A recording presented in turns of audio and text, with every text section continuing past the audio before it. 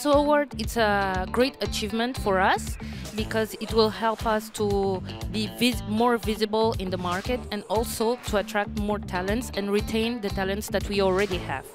HR Asia, it's very well known, and today we think that it's important to give visibility to our company, especially because we are in a shipping industry, and today we go digital, we go in better ways for the employees and for the market, so it's very important for us to participate in this kind of awards.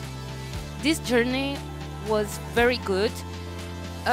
Challenging because we never know what our employees will say, but indeed we are very happy about the feedback, and we always work towards the feedback that our employees want and need, and in better ways, what better ways to find this award for our company. Thank you so much also to our chairman, Mr.